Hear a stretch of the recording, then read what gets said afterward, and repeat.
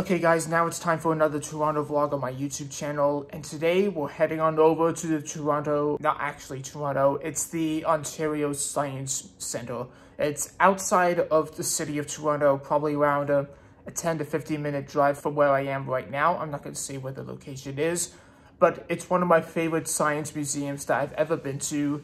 Similar to the one that I've been to in London, but I'm really excited to go back to the Toronto, Ontario Science Centre and see what is new, what has changed throughout these past 3 years, especially during the pandemic and going into lockdown.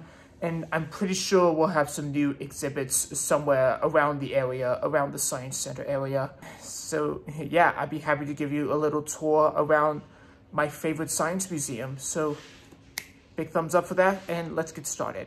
And there's a lot of construction happening around here, and there's a new train system. I don't even know what the new train system is all about, but there's been a lot of construction since we've been away for these past 3 years. Like this station, for example, is the Science Centre, which means we're getting really close to the Ontario Science Centre, which is just around the corner behind those gates over there. I can't wait to see what has become of this amazing science museum that I've missed going to for so long. Here we are. There's the Science Centre along with its own IMAX theater, the size of a dome. First we gotta find a place to park and then go right inside. Okay, it looks like we're here, but it looks like we're the only ones here. This car park is empty. Can't wait to have the Ontario Science Centre all to ourselves. I'm just kidding, I'm messing with you. There's half the parking lot full and half of it empty. So now let's go inside properly this time. And here it is, the Ontario Science Centre. And it has the name here in French on the right. I don't even know if I'm really good at French, but... Thank you, Granny. This is a thermometer. That's a really big thermometer there. 40 degrees, is it degrees or Fahrenheit? It's probably around 6 or 5 degrees Celsius at the moment. Won't you check this out? This is so huge.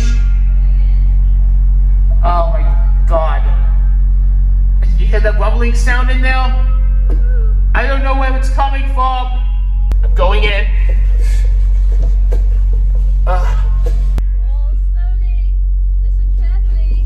Listening carefully. What happens to the sound? Oh my god. I can barely hear myself. I can hear an echo as well. But there are quiet spots called nodes. What?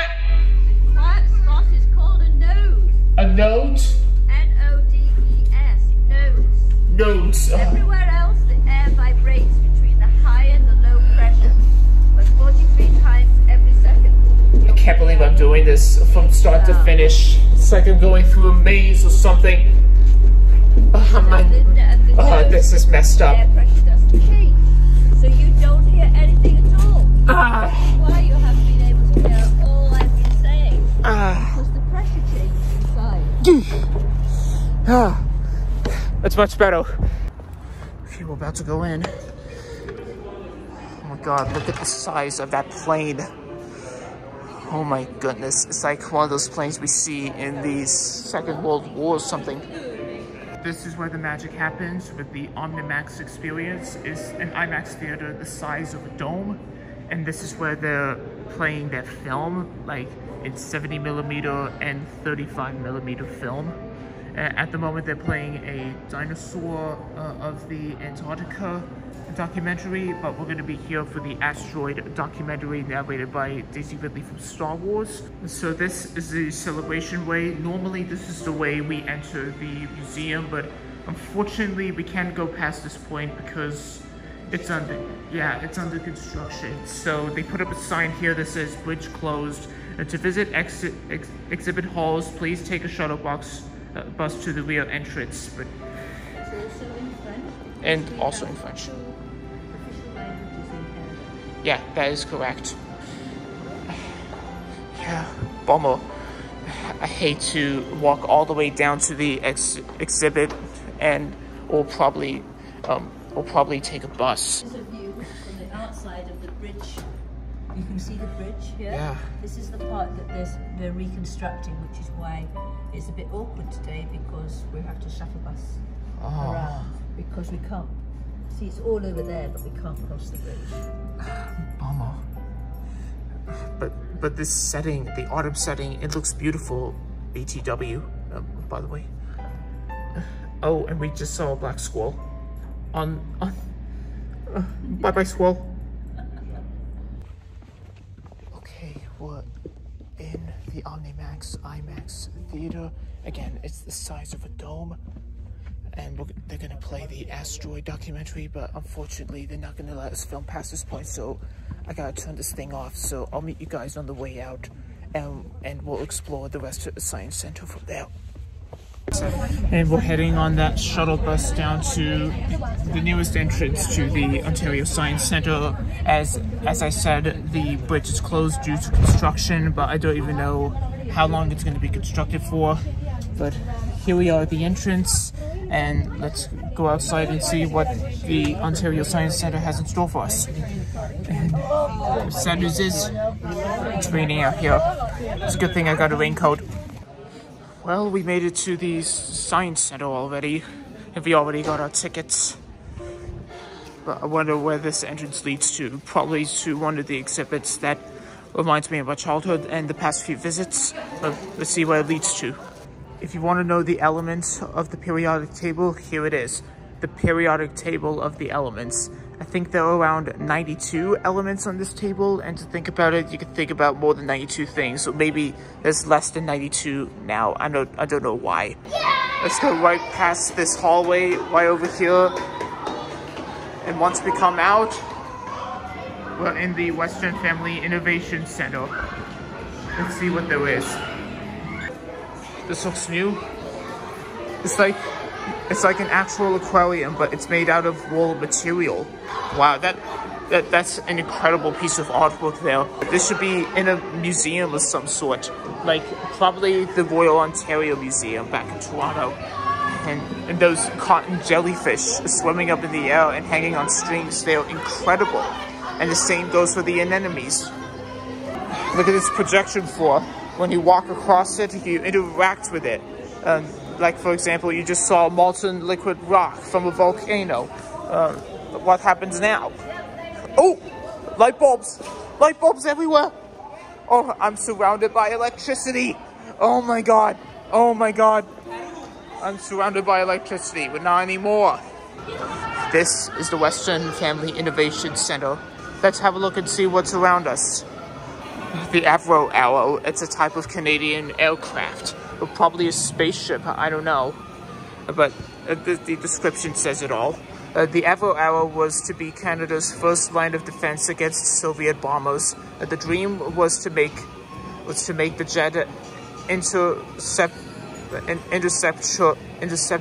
the fastest, most sophisticated fighter plane of its time. The Arrow made its successful maiden flight on March 25th, 1958. Wow, that's a long time. But now I'm seeing a model of this, a replica for the first time. Look at this. Like a little android version, a robot fish. And it looks, just don't feed the robots. We're not going to feed the robots. It's just an invention.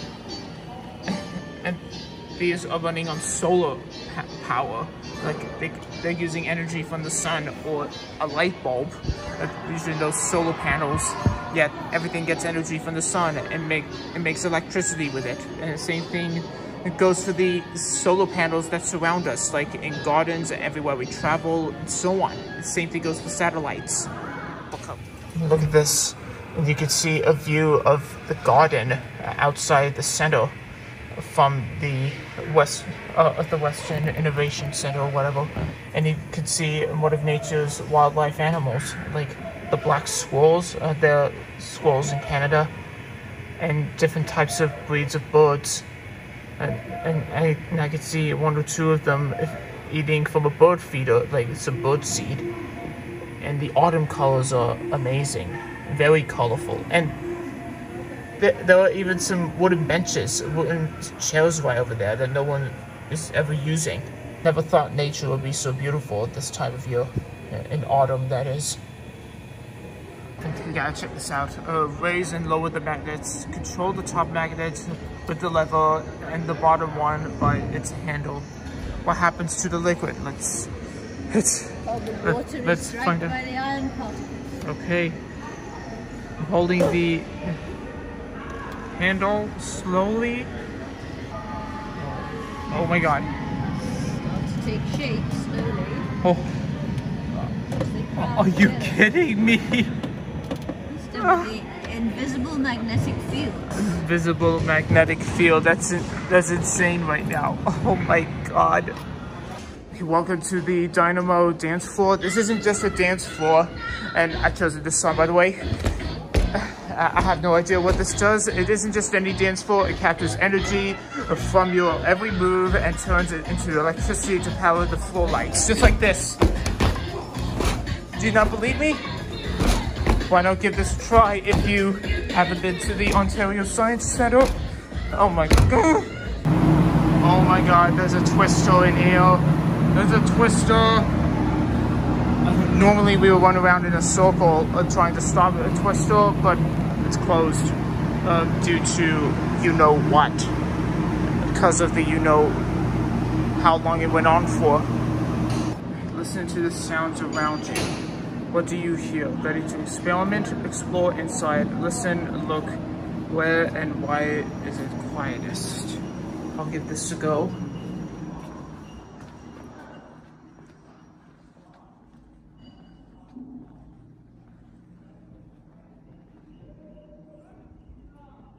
It's quiet. Wait. Is this me? Yes, it's me. And that's what's happening out there. Right over here. I can see through security footage. Mute. Outside. In here. Out there. In here. It's really quiet. Let's make our way out. And we're back to normal. Oh, I like this one over here. Touch the sphere. This sphere. Try with my finger. Okay, I got a little bit of it. Let's try the whole hand. Oh my god, look at my hand. Oh my goodness.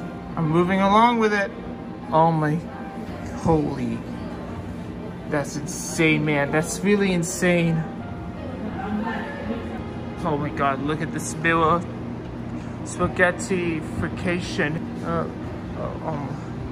Oh my god, look at what happened. Oh, it's crazy. Now the mirror is normal. It's all an illusion. It's all an illusion. Okay, let's have a look at this mirror. Wait, where am I? Oh, there I am.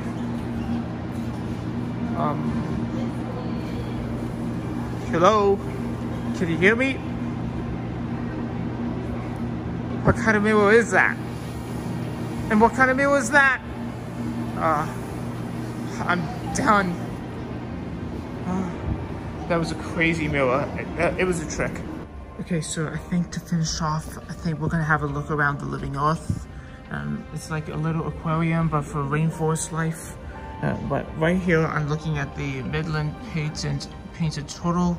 I think there's 2 of them in there. I saw one swimming around somewhere. I don't know, but it's probably hiding. I don't even know where it is. But this is the one I could see at the moment. Staring right up into the light. The aquarium that these 2 live in, by the way, it looks wonderful. Not like the aquarium that the dentist has in Finding Nemo. It's a little bit too big. Oh, there it is. I think that gives me immense joy. Come on, you're gonna make it. You're gonna make it, little guy. You'll make it. Ah, there you go. There you go. And there are lots of frogs and toads here as well. Like this one that I just spotted. It's the American toad. Yeah, it's the American toad. There's 2 of them right now. I think they're doing their thing at the moment right now. and they have their water dish, and they have their wildlife all over. But you look at the teeth as seen in different animals, like this here, a seal, a ringed seal, and that skull, it looks, oh my god, it looks fake. It's probably a replica, or probably dug out of the ground. But let's see what happens when I touch these buttons. The wrong fox, I don't even know how to say that. And there's the wrong fox. Still, I think the wrong fox is still the same thing. Meat chair, and the meat chair. Oh, and there they are. I don't see a wisdom tooth anywhere. Yeah, fish poisons, and fish have a lot of poison in them sometimes. And insects, they look so good. They look too tiny. Wait, did I miss something? No, I don't think I did. Yeah, they're all good. Now we're going into a rainforest, and I think it's a little loud in here due to the waterfall.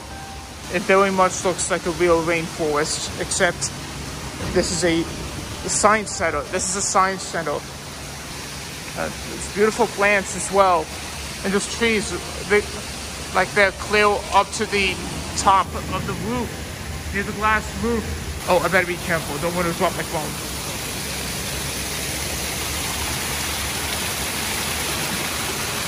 One big waterfall. It's quite big. And some rainforest plants have to reach for a place in the sun.